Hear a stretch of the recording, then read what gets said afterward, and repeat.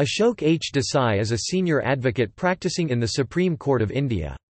He held office as the Attorney General for India from 9 July 1996 to 6 May 1998.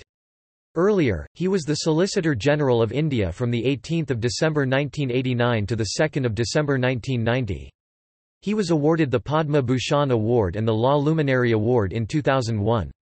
He was awarded degree of Doctor of Law honoris causa in recognition of his contribution to the field of law and jurisprudence by the North Orissa University on 14 September 2009.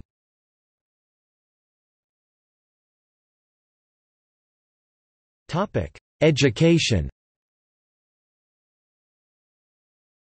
After finishing his schooling in Bombay, he studied at the Fergusson College in Pune and thereafter at the Government Law College, Bombay. He graduated with a law degree in 1952. He thereafter joined the London School of Economics. In the summer of 1955, he was one of the first students from Great Britain to be invited on a study visit to China.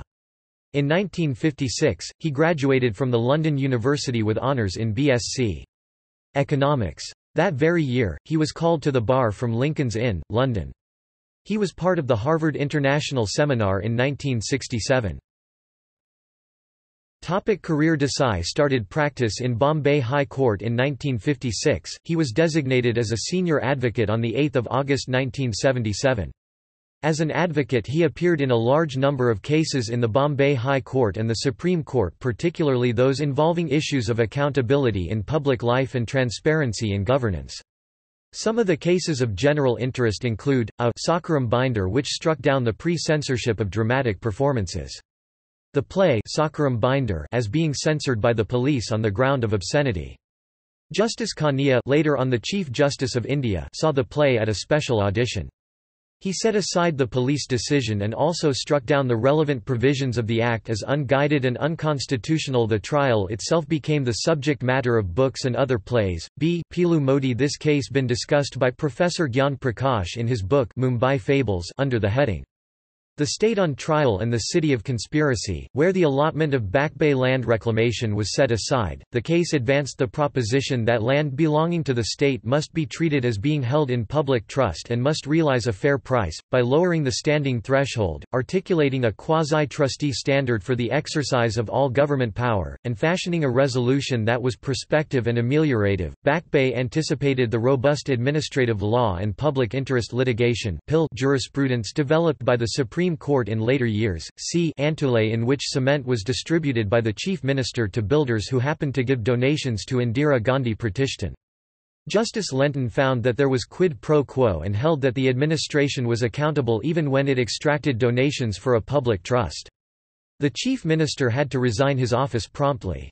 He was legal correspondent for Times of India from 1963 to 1969. Mr.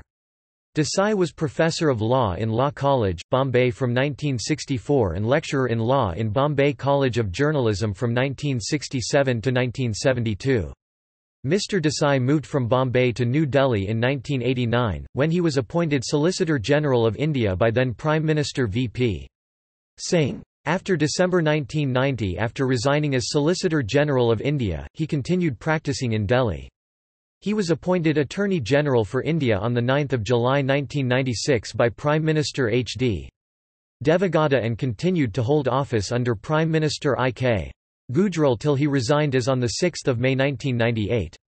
Some of the cases of general interest in Supreme Court include the case of Ramana Shetty on the obligation of the state to act fairly. The case dealt with a tender for a food stall in the Bombay airport where, despite the conditions of eligibility, a non-eligible person was given the allotment. Justice Bhagwati's extended Article 14 as dealing not only with equality as such but also arbitrariness on the ground that arbitrariness was anathema to equality. Applying principles of administrative law given the expansion of states' functions, the court took upon itself the role of stepping in to structure and restrict the power of executive government so as to prevent its arbitrary application or exercise. Narasimha Rao about parliamentary privilege. The case involved critical parliamentary votes on a motion of no confidence which were being obtained by payment of money. The Supreme Court accepted the submission that Member of Parliament would be a public servant and would be subject to the Prevention of Corruption Act. By a narrow majority the court held that a member of parliament had immunity regarding any scrutiny of the reason as to why he cast a vote in a given way, and a court could not hold an inquiry into whether he received any bribe to induce him to vote in a given manner. See Vineet Narain about powers of a court to monitor investigation against political leaders. The court passed a detailed order after considering the report of Independent Review Committee regarding working of the Central Investigation Agency and Central Vigilance Commission and gave mandatory directions regarding implementing the same. One distinct contribution of the bench was to evolve the concept of continuing mandamus so that a court could oversee whether its orders were being carried out. D. Narmada Dam considered the grievance of those affected by the rising construction of the dam. There were two distinct issues, viz., whether the dam should be built at all and whether there should be relief and rehabilitation of displaced persons. The court resolved the issues by permitting the construction of the dam in stages commensurate at each level with relief and rehabilitation. E. Amrendra Singh was on legislative privilege, where the court held that while the House had an undoubted right to expel a member for conduct unbecoming member of the House, the privilege could not be exercised in relation to an activity that had no bearing on his legislative functions. F. Nandini Sundar considered the grievance of the tribal population who were caught in the crossfire between extremist Naxalites and vigilante groups supported by the state. The court gave extensive release, including of ordering investigation. It held that the appointing of tribal youth with little education as special police officers engaged in counter-insurgency activities is violative of Article 14 and Article 21. Desai was the chairman of the Committee on Administrative Law of International Bar Association in 1986–88 and consultant to the Commonwealth Workshop on Administrative Law at Lusaka, Zambia in 1990.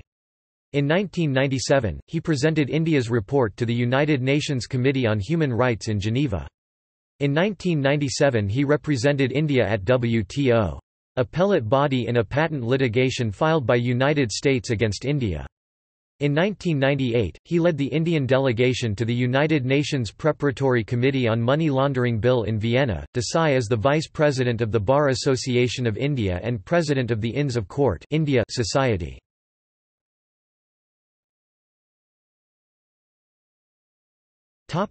Publications. Contributed to Constitutional Laws of India, published for Arnold Heinemann Publishers India Limited, 1986. The Law Shall Prevail, a relook at the Indian legal system, Union Internationale des Avocats, India Chapter, 43rd Congress New Delhi, 3–7 November 1999. Contributed to Democracy, Human Rights and the Rule of Law, published by Butterworths India, 2000. Co-edited and contributed to Supreme Court Not Infallible Essays in Honour of the Supreme Court of India, Oxford University Press, 2000. Ashok H. Desai and S. Muralidhar, Public Interest Litigation, Potential and Problems. The Bombay High Court, On the High Court as a Constitutional Court, Eminence Designs, 2004. Contributed to Evoking H.M. Sirvai Jurist and Authority on the Indian Constitution, Universal Law Publishing, 2005. Judicial Overreach, A Critique, 2013-9 SCC Jor 1 1975–1977 Emergency, Some Legal Recollections. Published Legacy of Law Bar Association Bombay and 2017-2 SCC Jor 31.